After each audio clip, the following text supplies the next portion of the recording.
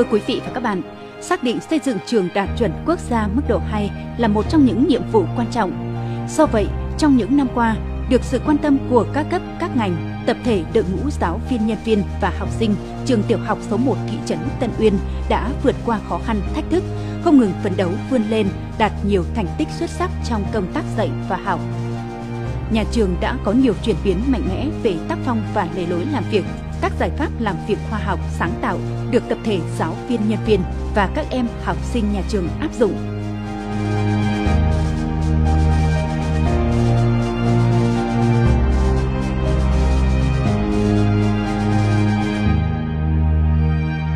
Trường Tiểu học số 1 thị trấn Tân Uyên được thành lập năm 1964 tại bản Mường, xã Thân Thuộc, huyện Than Uyên, nay là bản Trom Trăng, xã Thân Thuộc, huyện Tân Uyên.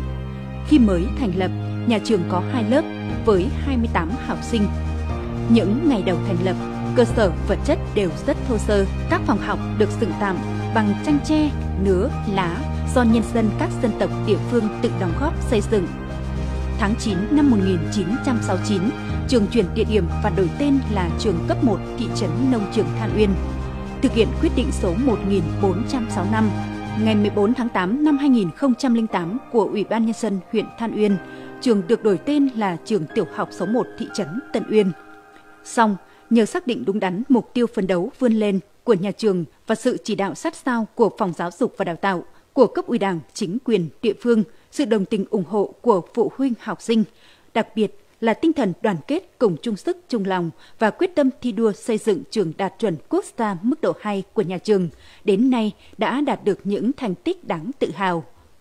Từ một ngôi trường đơn sơ, đến nay, trường tiểu học số 1 thị trấn Tân Uyên đã khẳng định được vị trí của mình, cơ sở vật chất khang trang, môi trường sư phạm nền nếp, chất lượng giáo dục đảm bảo đúng các tiêu chuẩn.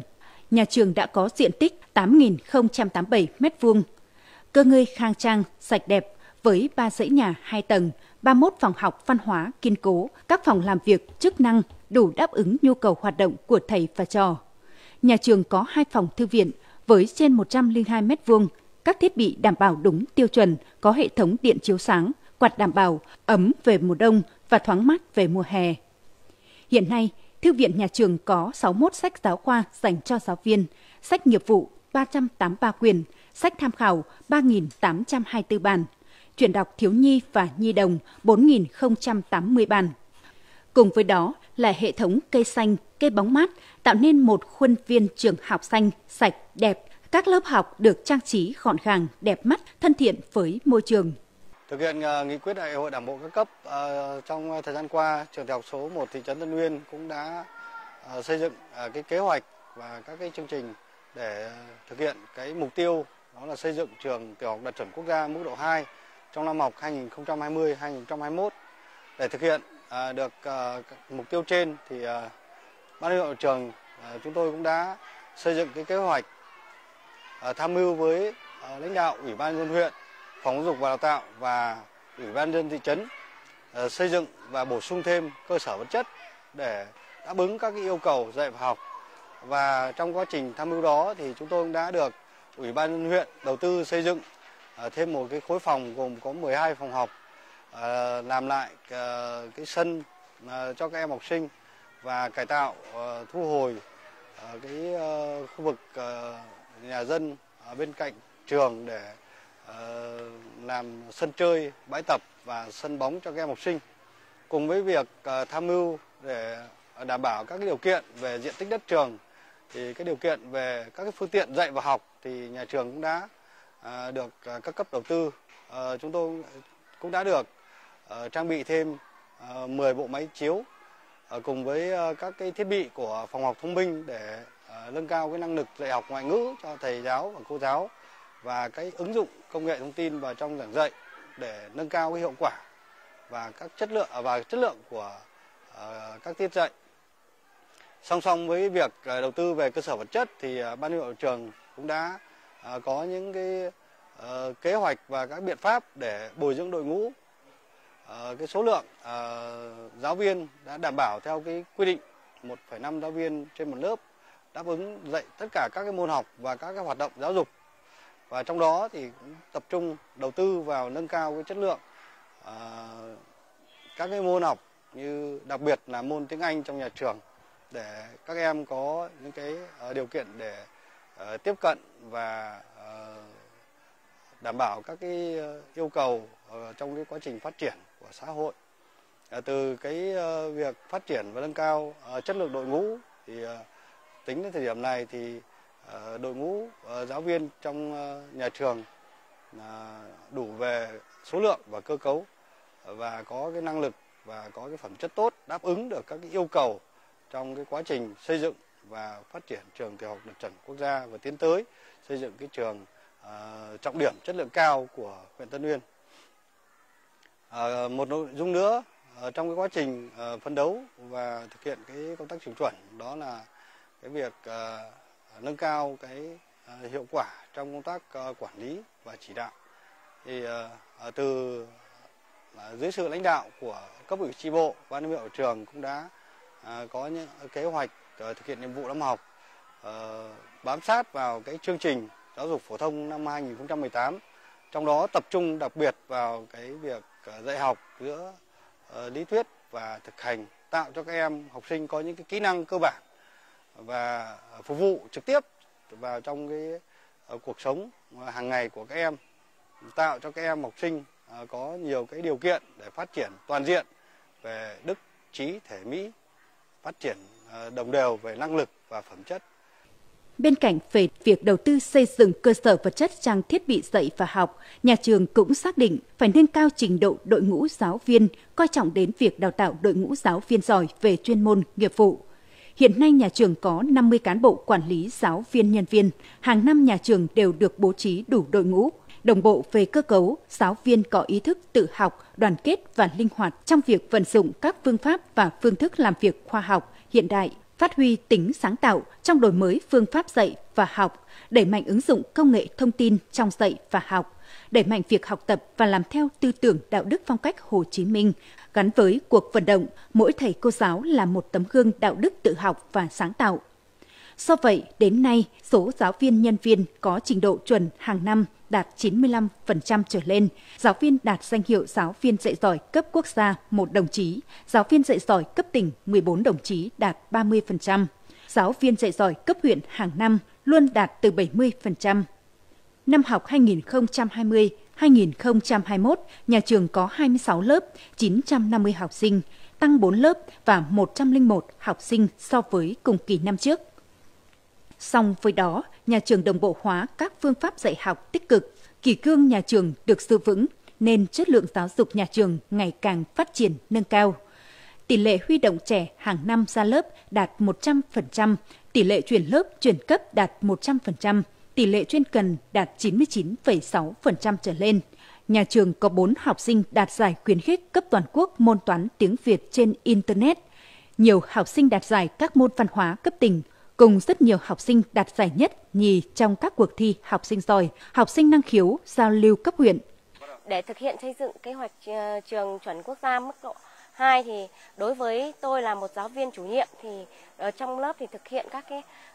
đã thực hiện các cái biện pháp, đó là đổi mới phương pháp dạy học bằng cách đó là thay đổi ngữ liệu, vận dụng các cái phương pháp và hình thức tổ chức dạy học lên lớp để gây hứng thú cho học sinh, để phát triển phẩm chất năng lực cho mỗi học sinh. Với các cái tiết học thì chúng tôi thực hiện cái đổi mới, đó là tổ chức các cái hoạt động trải nghiệm, rèn kỹ năng sống cho học sinh để đảm bảo được học sinh có cơ hội để phát triển toàn bộ các cái phẩm chất năng lực cho mỗi học sinh của mình. Song song với công tác dạy và học, nhà trường còn quan tâm đến giáo dục toàn diện cho học sinh, tổ chức cho các em học sinh tham gia hoạt động ngoại khóa, tuyên truyền về luật an toàn giao thông, giáo dục về quyền trẻ em, phòng chống xâm hại và bạo lực học đường, xây dựng văn hóa học đường, tăng cường giáo dục đạo đức lối sống, rèn luyện kỹ năng sống cho học sinh, thực hiện tốt công tác phối hợp giữa gia đình, nhà trường, xã hội trong giáo dục đạo đức, nhân cách cho học sinh.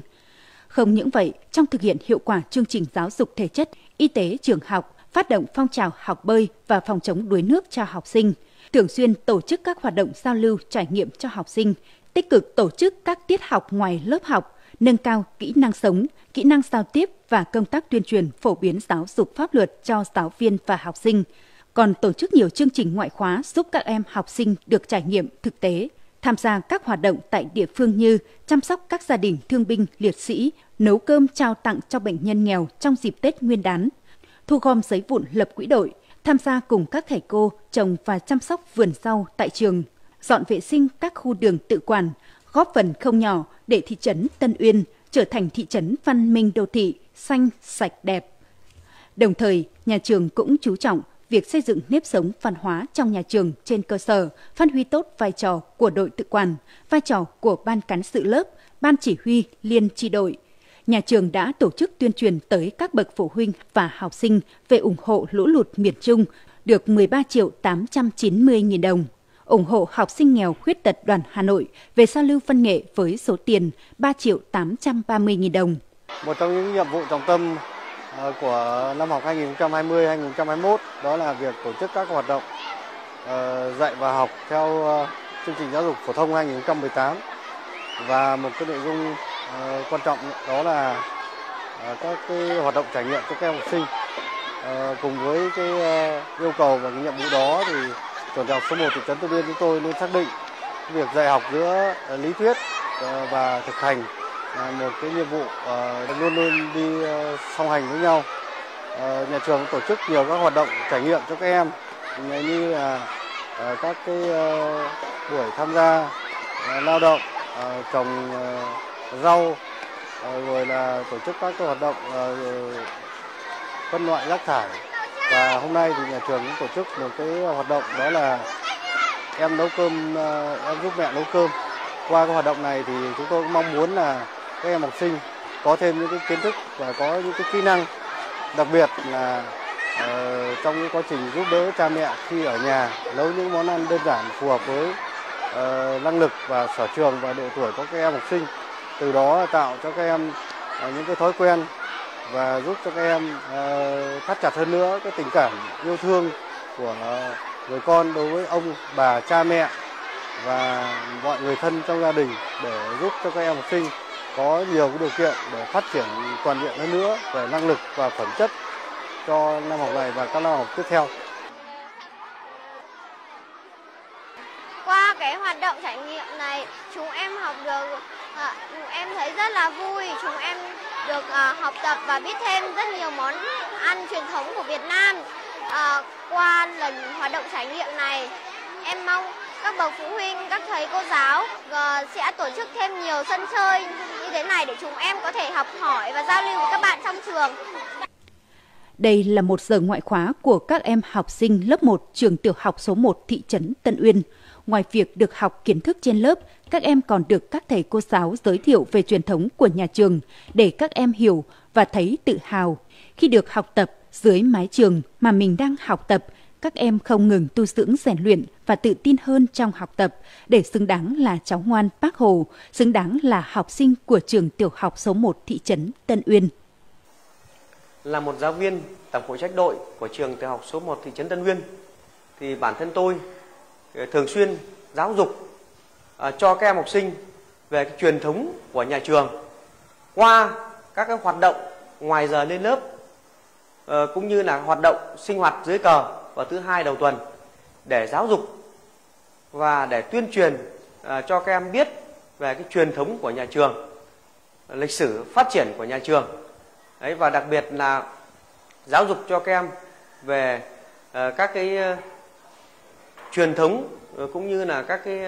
lịch sử phát triển của nhà trường này, rồi các thời hiệu trưởng, rồi phó hiệu trưởng qua các thời kỳ, rồi các thành tích của nhà trường qua các năm học để từ đó giáo dục cho các em học sinh biết được và các em thực hiện học tập tốt để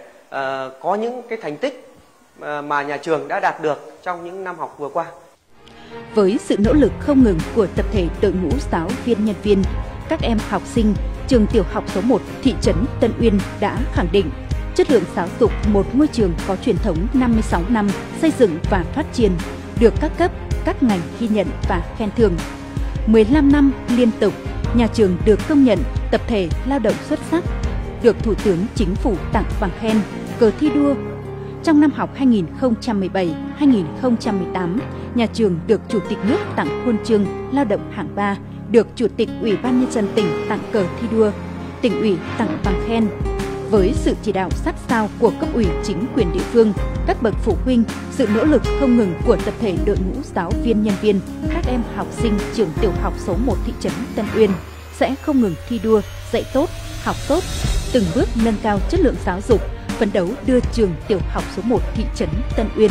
trở thành ngôi trường đi đầu và đạt chuẩn quốc gia mức độ 2 năm học 2020-2021.